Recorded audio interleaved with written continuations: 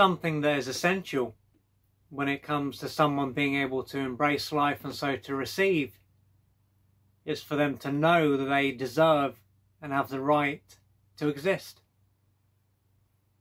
And if someone is able to embrace life and they have no trouble receiving, then this can be something that is in place.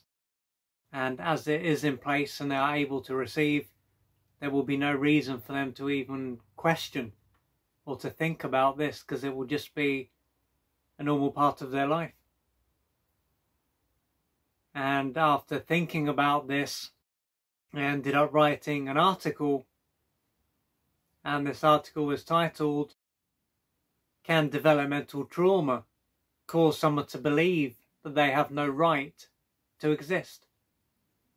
When someone believes that they have the right to exist, they are likely to be in a position where they generally don't have trouble being supported and embracing life. This is because by knowing at the core of their being that they have the right to be here, they will feel worthy of all that life has to offer. As a result of this, they will be able to express their needs and wants, so to ask for things and actually receive what they ask for. This will also mean that they will feel safe enough to be here and to receive. If this is how their life has more or less always been, this will just be how their life is. Therefore, how they experience life will just be what is normal, and it won't be something that stands out. Then again, there may have been a time when this wasn't what was normal. Consequently, they will know exactly what life is like, without a felt sense of the right to exist and being worthy of life. When someone doesn't have these components in place, their life is going to be far harder than it needs to be. The trouble is that living in this way is likely to be normal, which is likely to mean that how they experience life won't stand out. They are then not going to have a felt sense of having the right to be here and being worthy of life, but they won't be consciously aware of it. So their life will be a struggle, but they won't see a way out. Meeting their lower needs, let alone their higher needs, is likely to be a challenge.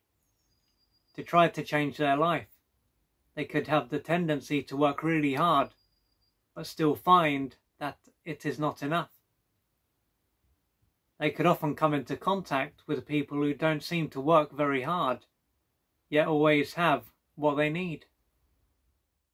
This could cause them to feel angry, frustrated, and helpless, and as though someone or something out there is holding them back. They could then have a victim mentality, or often feel like a victim. Along with this, they could often feel very low and depressed, and find it hard to get out of bed at times, having very little energy or drive. There may be times when they imagine what their life would be like if they were supported and were able to have what they needed and wanted without endlessly having to struggle. This would allow them to move from merely surviving to being able to thrive. If it was put forward to them that the reason their life is this way is due to what is taking place inside them, they could end up dismissing this. They could say that this is not possible, as they want their life to change. At a conscious level, this will be the case. But at an unconscious level, something else will be going on. At this level, they won't believe that they have the right to be on this earth, or worthy of having their needs and wants met, as they won't feel safe enough to receive. It could seem strange as to why they would be this way at a deeper level, but it will make sense if what took place during their early years is taken into account. Nonetheless, their conscious mind might not be able to remember anything about the stage of their life.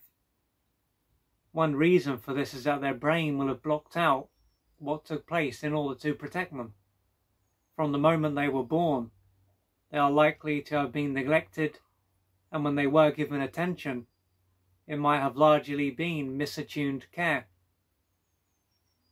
Not receiving the love, care and attention that they needed would have deeply wounded them. How they were treated would then have sent the message that they were not wanted, had the right to be here, or were worthy of life. Ergo, they wouldn't have been able to form firm foundations that would have allowed them to grow into a strong and capable adult. A stage of their life, then, when they needed to feel safe, secure, wanted, loved and supported, was a stage when they felt insecure, unsafe, unwanted, rejected, abandoned and helpless. They would have experienced a physical birth, but they wouldn't have experienced an emotional birth. The nutrients that they needed were not provided, so it is to be expected that they won't be in a good way now that they are an adult. However, the truth is that they have the right to exist and are worthy of life. There's a strong chance that their caregivers were unable to give them what they needed due to them not having received what they needed during their formative years.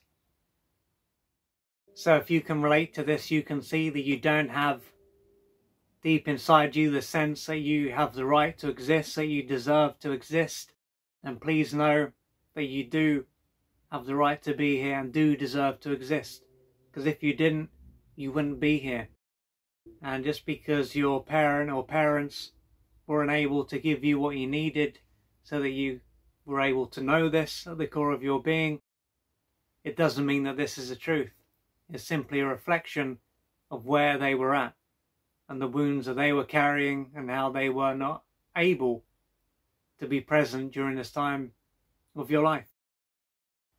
So if you can relate to this, you may need to reach out for external support so that you can start to work through your emotional wounds.